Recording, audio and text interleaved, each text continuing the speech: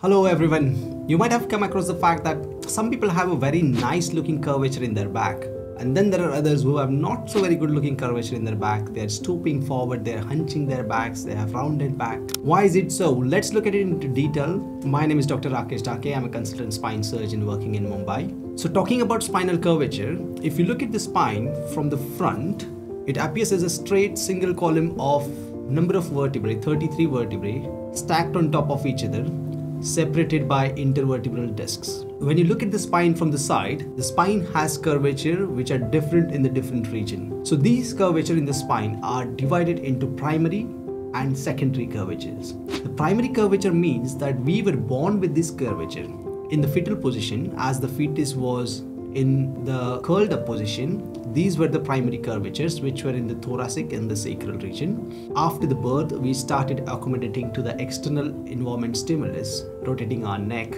responding to the light, responding to noise, and started moving our bodies. We started adopting different curvatures in the spine, which then started creating secondary curvatures, which is in the cervical spine and the lumbar spine, which is concave or lordotic is what is the scientific word to describe it.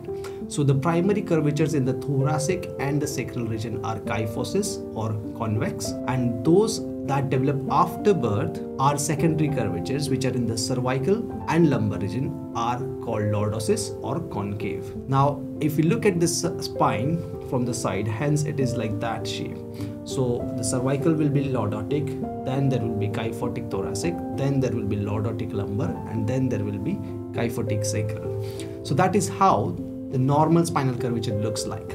Now you might have seen some people who have the rounded back and hunched back. Now sometimes this can be postural. This is just because of bad sitting habit, bad standing habits. So working on their core muscles or their back muscles or their extensor muscles can help them regain the alignment in the spinal curvature. But sometimes it is in the structure or the anatomy of the spine itself, like Schurman's kyphosis is one of the disease where it is common in the male, but they have rounded or hunched back, where the entire spine is kyphotic in the thoracic and the lumbar region. Then is a condition in the lumbar spine where there is loss of lordosis. So instead of the normal curvature in the lumbar spine, which is concave, these people develop flat back. The back becomes like this. Instead of like this curvature, it becomes like this.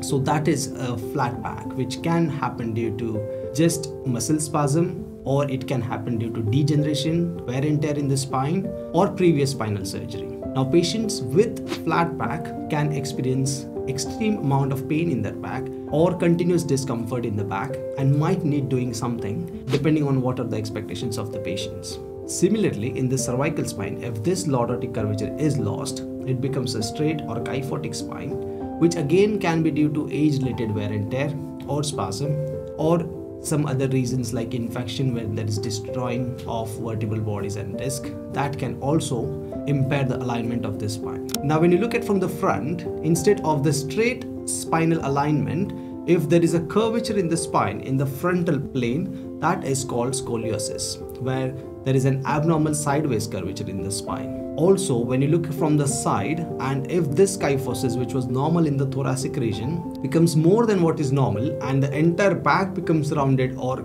hunched, then that is called kyphotic spine. Now as some people age, they might have fractures in the spine because of osteoporosis, which is called compression fracture. Now if the compression fractures happen in more than 2 or 3 levels, then the entire spine starts to collapse and then they become kyphotic or have hunched back. This we see especially in the elderly population.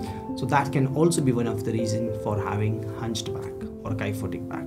So that was about normal curvatures in the spine and abnormal curvatures in the spine, and why some people have normal, why some people have abnormal curvatures in the spine. So that was all about the curvatures in the spine, which are normal and abnormal, and why someone has a very nice curvature and why someone has an abnormal curvature in the spine. If you still have any questions about the curvature in the spine, and if you think your curvature is not good, or you had an x-ray and that shows that your curvature is not in the right alignment, and if you want to know what can we do about it, then please do not hesitate to write the comments below, or you can also contact us on the numbers and the email ID given below in the description section.